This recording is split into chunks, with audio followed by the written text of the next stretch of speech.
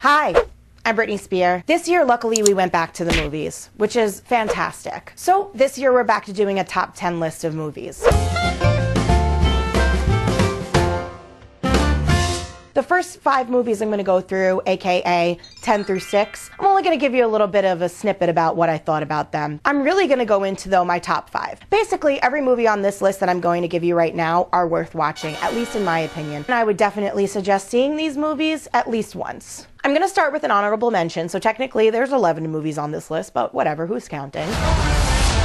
One of the things that really means a lot to me when I'm thinking about the movies that I like is how frequently I think that I could rewatch them. I like Don't Look Up, but I felt like I only needed to watch it once in order for it to make an impact on me, and I got the point. The rest of these movies on this list, though, however, I would definitely watch again. So let's get right into it. I'll start with number 10. No Time to Die, which was this year's installment, technically last year's installment, of James Bond. One of the cool things about No Time to Die is that even if you're not a hardcore James Bond fan, I do think that this movie stands well enough on its own, and I do think that it can be enjoyed by a wide audience, especially if you just have an idea of who James Bond is. Number 9 on my list is Dune. Now, I went into Dune totally cold, knew it was kind of like Star Wars, and I really loved it. It was big, it felt big. I definitely think it's going to be one of those movies that gets better as time goes on because they'll be adding more to it, but right now just the first one comes in at number 9 for me. Coming in at number 8 is Ghostbusters Afterlife.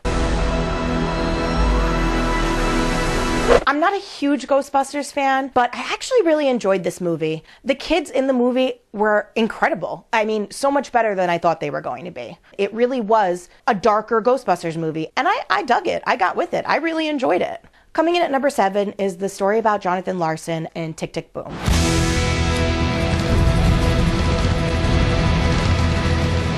I mean, the thing about this movie is Andrew Garfield. I mean, Andrew Garfield is amazing. I love you, Andrew Garfield. This is my love letter to you. Number 6 on my quick draw picks, The Suicide Squad. When The Suicide Squad came out, Oliver and I didn't really know what to expect. As everybody knows, the first one really flopped. This is supposed to be something totally different with some of the same characters. I really liked the new Suicide Squad. It's colorful, it was dirty and messy and violent. Please don't let the first Suicide Squad make you feel like you don't want to watch the Suicide Squad. Totally different, much better. So those were just some quick takes about movies that I really liked this year, but they weren't my top 5 movies. Now I'm getting into my top 5. Now these are movies that I feel I can rewatch at any point in time if I haven't rewatched it multiple times already. Coming in at number 5 is Cruella, the live action version. But when I saw the trailer for Cruella, I mean, I'm not gonna lie, I thought to myself, why is this necessary? Why do we need this movie? Okay, we didn't need this movie, but I'm so glad we got it because it was amazing. Emma Stone was fabulous. She looked the part, she acted the part, she dressed the part. Cruella was a movie that was really larger than life, and I really feel like Emma Stone was able to bring the character of Cruella de Vil, who maybe was a little flat in 101 Dalmatians, to life. Number 4 is House of Gucci.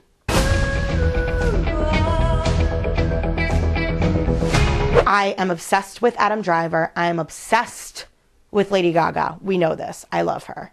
Now, there was a lot to love about this movie, and there were a lot of things that you end up loving that I don't think were intentional, like the really bad Italian accents that everybody had. I think that just kind of added to the flashiness and the gaudiness of the movie itself. So my number 3 pick is a movie that I did not expect to be on my top 10.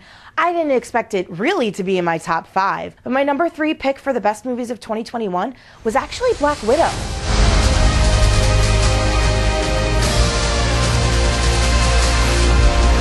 Love Scarlett Johansson, and I definitely did not like Black Widow as a character in the Marvel Universe as an Avenger. She did nothing for me. I didn't like her shtick. I didn't care for it.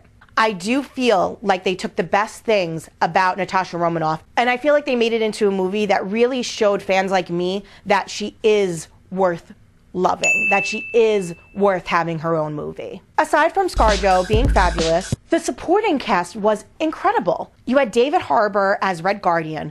Hilarious. Loved him. Don't know anything about Red Guardian. Now I love him. You had Rachel Weisz as her mother. I unfortunately do not remember her name. She was great also, though. And then you had my love, my new love, Florence Pugh as Yelena. If I could put Florence Pugh as Yelena as just like my number one in life, I probably would. And if you watched Hawkeye, spoiler alert, she ends up showing up in the last few episodes and she is just incredible. So being able to watch Black Widow and then being able to see her in Hawkeye, I just fell in love with her as Yelena. It's funny what an actor can do to really change your mind about certain things. Florence Pugh as Yelena was able to come into 2 projects, Black Widow and the Hawkeye show, with 2 characters that I really did not like, Black Widow and Hawkeye, and really elevate those projects to being some of my favorite things that Marvel has put out. I mean, that's an incredible turn of events if you ask me. So now I'm getting down to my top 2 movies, and putting these at 1 and 2 almost felt a little arbitrary because I do feel like I really love both of these movies equally. But of course one had to be the winner. So coming in at number 2 is Bo Burnham's Inside. When you think about a comedian writing a musical dramedy, I guess you could say, that's about an hour long and talks all about being in quarantine and losing your sense of self on top of your mental health, you think, wow, that sounds really loaded and kind of sad and scary. Inside was kind of those things, but it was also, I mean, hilarious. It was endearing. It was incredibly beautiful. Not only that, but the music was fire. I mean, I listen to that music all the time. All the time. I was literally just listening to it before we started recording because I wanted to pump myself up. And I didn't know that a song about Jeff Bezos could pump me up, but Bo Burnham was able to make that happen for me. Thank you, Bo.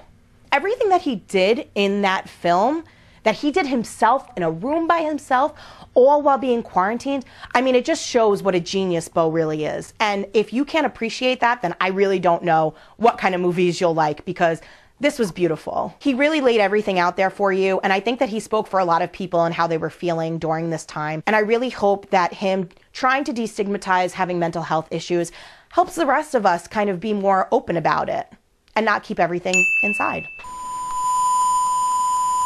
Hey, sorry to interrupt, especially between numbers 2 and 1, so I'll try to keep it really quick. If you don't know me, I'm Oliver the Ricketts, or if you look at the channel name, Other.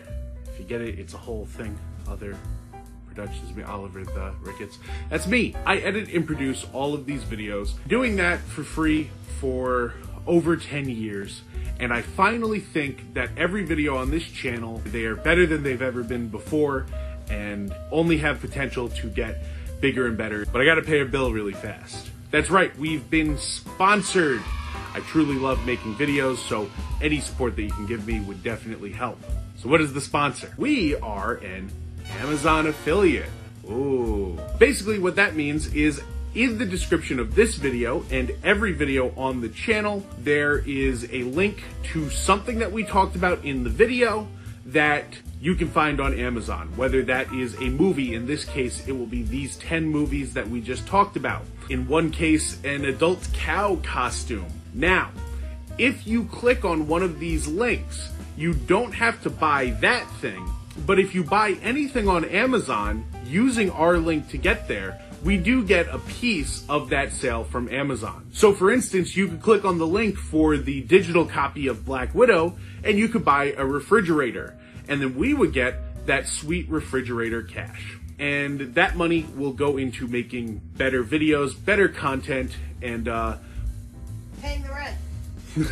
and paying the rent and making sure that I don't go hungry so I can continue to make great Seriously, content. If you do choose to support, if you're making any of your Amazon purchases and you could find it in the kindness of your heart to do it through one of our links, it would mean a great deal to all of us here, and I hope to continue to bring you really great content in the years to come. Thank you so much for watching. Get on back to your video. All right, here we go. The number 1 movie. Now, I'm going to preface this by saying I feel like I have Stockholm Syndrome. I never believed it was a thing, but I think that that's really where we're at right now. Because my number 1 movie of 2021 was Spider-Man: No Way Home.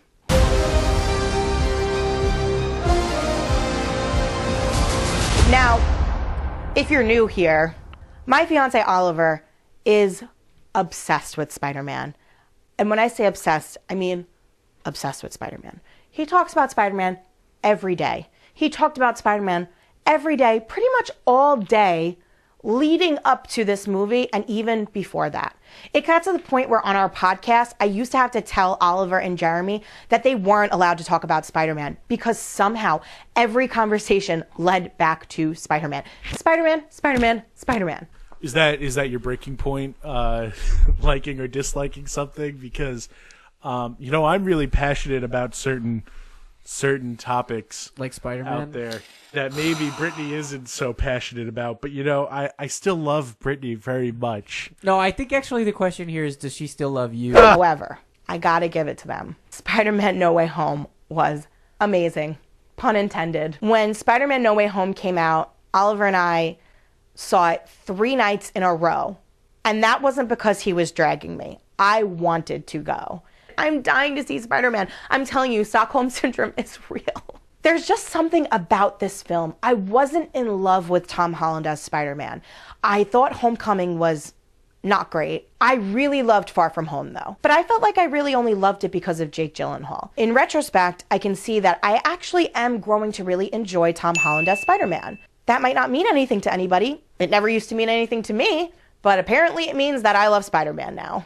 The third act of this film is chef's kiss, is fantastic. Toby and Andrew being in the movie, I mean, it just elevated it. If they weren't in it, I really don't think this movie would have been as good as it was. But it's not stunt casting that made this movie great because, frankly, I do not care about Tobey Maguire. I mean, I love Andrew Garfield, but I didn't care about him as Spider-Man. I hadn't even seen the Amazing Spider-Man movies. However, their chemistry with Tom and to each other and to the rest of the cast, I can't wait for this movie to be on DVD so that I can play that third act whenever I want to, just for a little serotonin boost. So those were my top 10 movies of 2021. I feel like I can rewatch almost all of these movies and still love them as much as I did the first time. If you enjoyed my list but want a different perspective, my fiance Oliver has his list. He definitely has some different picks on there than I do. And our good friend Jeremy also made his own list. And if you have a minute, go ahead and subscribe to our channel. You really want to see what we have to say about certain things, especially movies and pop culture. You want to subscribe, you want to like our videos, and you want to support us. Thanks so much.